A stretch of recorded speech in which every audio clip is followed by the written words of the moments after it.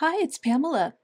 In this tutorial, we'll go over some of the timing controls in Doodly. Hey, and welcome to the official Doodly YouTube channel. If you enjoy our content, please click the like and subscribe button below. Now let's get straight to the video.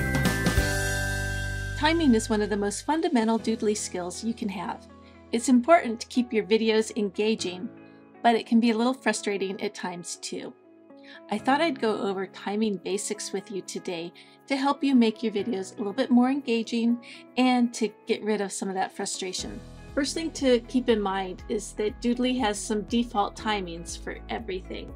By default, all objects and characters come on for 3 seconds each, and you'll see that here. So my little character, 3 seconds, and all my little objects are 3 seconds.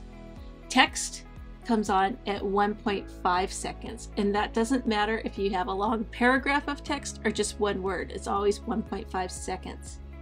And then of course all of your scenes have a half a second in between them, so when you transition between scenes it's only a half second. So if we were to look at this scene, which is all at the default, here's what we'd have. 1.5 seconds there, 3 seconds for the gears, 3 seconds for my clock, 1.5 seconds for each of these numbers, and then 3 seconds for my character. That totals up to 13 seconds for a little title scene that maybe we only wanted on the screen for 4 seconds, okay? So what do we do about that?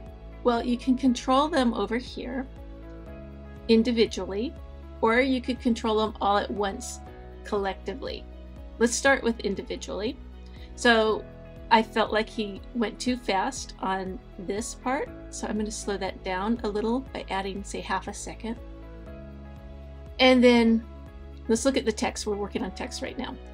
1.5 seconds to write the number 1 was way too long, so I could change that to half a second, let's say. And then to write the number 29, let's just go for 1 second. And let's see how this is starting to shape up. So I thought the title was okay. And then for the numbers, let's see. And the numbers are fine. So then you would want to adjust your objects. I felt like it takes way too long to draw this clock on.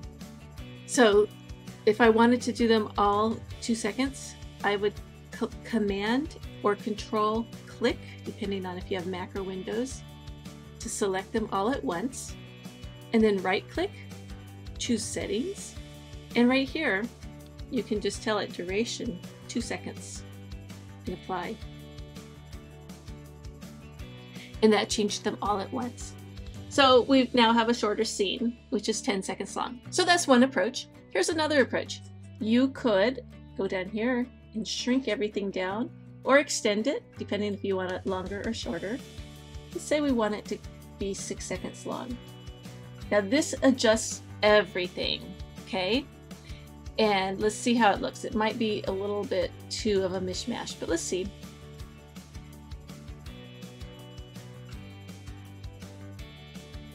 So really the only thing that I object to is this was a little too fast. I can change that individually. I can make that longer. Or there's no rule here saying everything has to draw. So maybe I'm going to just make that 0. And now I've got 5 seconds, and then these things can draw. So let's take a look.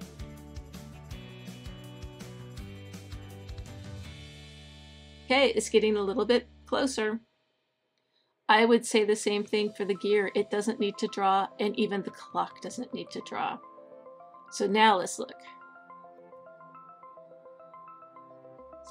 And what happened here is only the important things actually got drawn. Something that I wanted to draw attention to. I wanted to draw attention to time. So the clock, the time, and then the guy. So that's another approach that you could do. Let's go ahead and delete this scene. And let's use a pre-built scene. And I just want to show this to you as an example. Because look, it's 40 seconds long. And is it necessary to draw the coat hanger and all these little details and the umbrella and whatnot? Probably not. So again, you can select them all. I'll just show you one more time. Settings, 0, apply.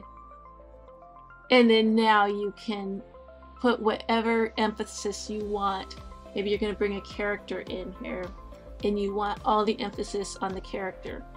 So you put her in, and now if you look at it, only thing that's drawing on is our character.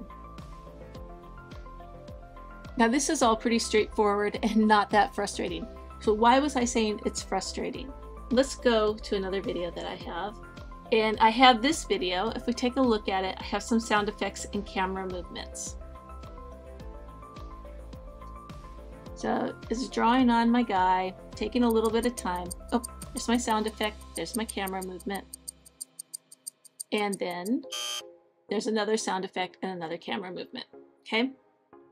So all that's fine, except for I'm thinking this guy took way too long to draw on, and so did this stopwatch. So if I make an adjustment to my guy here, let's say I make him 2 seconds, you might have noticed my sound effects and camera movements did not move with it. So if I hit preview, it's going to be off. So this first one's probably not a big deal, but my buzzer comes in too late, right? So that can get frustrating, especially if you have lots of scenes and you make a change down here at the beginning. Everything down here at the end is affected. And that's the part that I'm saying can be a little bit frustrating. So I have to move all of these things down by 1 second, and then it'll be back in sync. That's fine if you have 1 or 2, you can just drag and drop them over 1 second. But if you have a whole bunch downstream from here, you're going to be doing a lot of dragging and stuff. Fortunately, Doodly has addressed that. Let's start with the sound. You right click, click timing, and you're going to have to do the math. Remember, I said it was 1 second, so I know I have to take 1 second away. So I want this to be 4.2, and then I want to enable automatic shifting and hit apply. And what that's going to do is it moves everything. Okay, so now this moved 1 second over, as did my buzzer sound. I need to do the same thing up here for my camera effects. So right click, timing, and I want this, instead of being 5.44 seconds, I want it to be 4.44 seconds. Enable shifting, and watch, both of these will move. And now my scene is back in sync.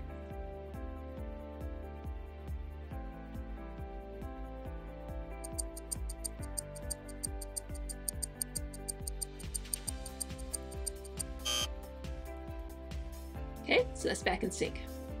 Now in this example, I had already added 8.5 seconds to the end of this scene, and that's fine, but I want to show you what happens with the default setting here. So let's create a new scene. I'm just going to add some text. So let's say this is our scene, and then let's have another scene. So on our original scene, it has a 1/2 second by default here, extra time. And then it's going to have a swipe left animation. That's the default. Well, what happens when we watch it? So here comes my scene. It immediately swipes away. And while that's okay for a short word like hello, let's make this a little longer.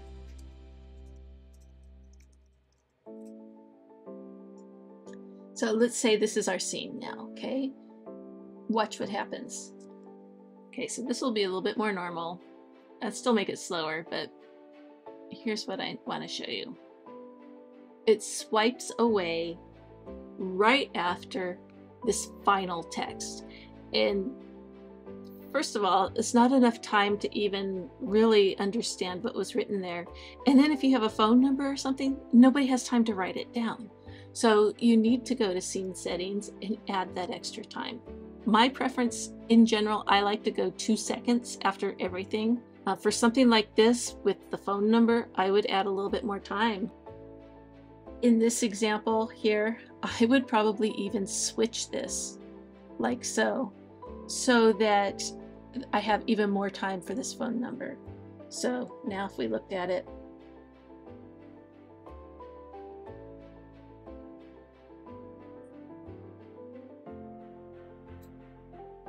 I have more time to absorb the message.